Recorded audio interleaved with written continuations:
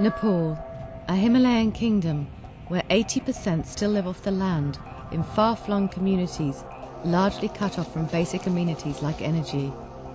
For millennia, firewood has been the primary source. Usha Giri used to spend hours each day collecting firewood to prepare the family meals. If we were using firewood, we'd have to go to the jungle far away to fetch it, but now we don't have to. Dried animal dung has long been used as an alternative to firewood, but it's smoky and inefficient. Now, for over 100,000 Nepalese, dung has a whole new meaning. Like many families in Nepal, the Giri family own livestock, and now they have a way of turning the waste into clean energy. Biogas. It's a mixture of gases including methane produced by microorganisms as they digest organic matter in an airless environment. The main benefit is being free from smoke.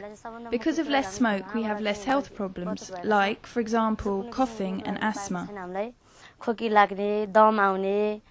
The Gimri family installed a plant 2 weeks ago and are finding a use for the byproduct of the process, organic fertilizer. Those residues that are left can be used in the field, so we don't need chemical fertilizer, so it's good in that way too. Although it will eventually pay for itself, the specialist digester needed to provide the right conditions for the bacteria to thrive cost $350, a relatively big investment for a household. Sundar Bajgain and his team at the Biogas Sector Partnership, BSP, are taking this technology to rural people who otherwise couldn't afford it. Through the programme, government subsidies are available to cover some of the cost. Besides subsidy, if farmers doesn't have additional money, they can get loan from the nearest bank or microfinance institutes, which is also arranged by the project. So it is not necessary that if farmers doesn't have money, they cannot have biogas. But as Nepal's biogas expert, he's also more hands-on. So I'm observing basically that whether the construction is properly made or not, whether the measurement is correct or not, whether they place the pipes correctly or not, whether the cement and sand ratio is proper or not, because our concern is to have the biogas plant high quality. The main components of a biogas system are simple and constructed using local materials and labour. A digester pit is constructed underground where the process takes place. Above it, a dome collects the gas. An inlet where manure and water are mixed before entering the digester. On top of the dome, a gas outlet with a pipe to the cooker.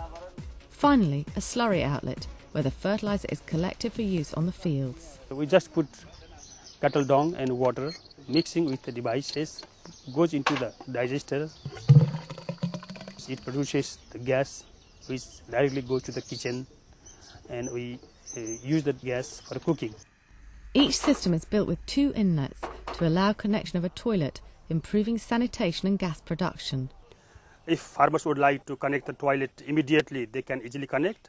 If they want to have a toilet connection later on, still the provision is there.